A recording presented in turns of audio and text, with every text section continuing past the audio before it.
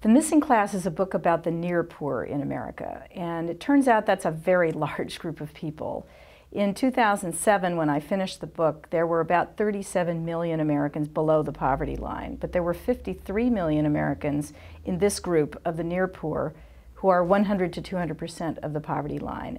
And we pay very little attention to them, both in policy terms and in public awareness. I wanted to draw attention to their situation, both the good news and the bad news of their conditions, and I think that's become an even more acute issue now in the economic downturn.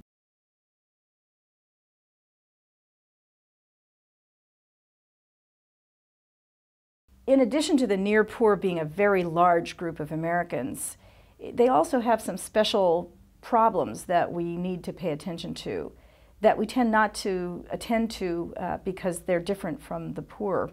First, they're in debt.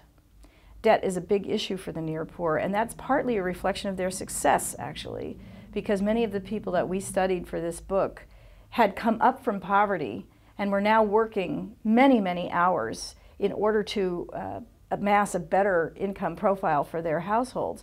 But with those many hours of work came expectations for a better standard of living that tended to outstrip their income. So debt is a big problem for the near poor. They are bombarded with predatory lenders who are looking to lend them money, and they are at risk for losing what they have as a consequence of debt.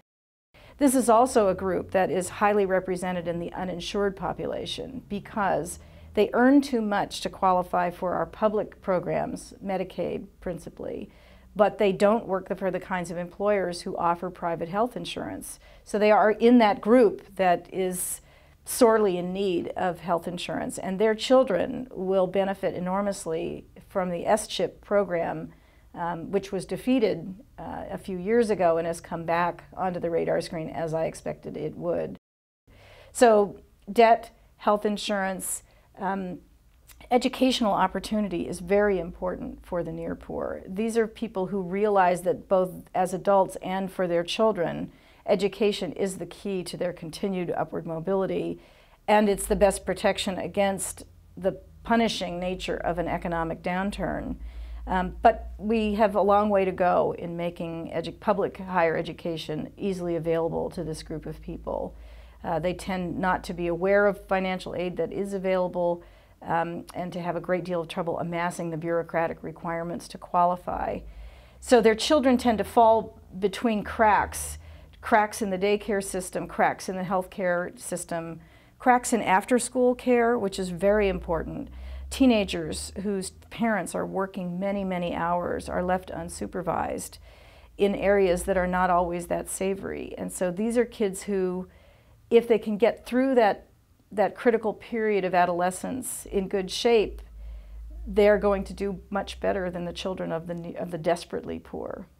But if they're left on their own because their parents are in the labor force and not coming home until later at night, they can really run into trouble and repeat the poverty experience rather than the mobility experience. So there's a great deal we need to do that will benefit millions of Americans who aren't in the near poor group, but for health insurance, for educational opportunity, for debt relief and better consumer education when it comes to things like borrowing and payment terms. So all of these problems are, while not unique to the near poor, do set them aside from the problems of those who are way below the poverty line.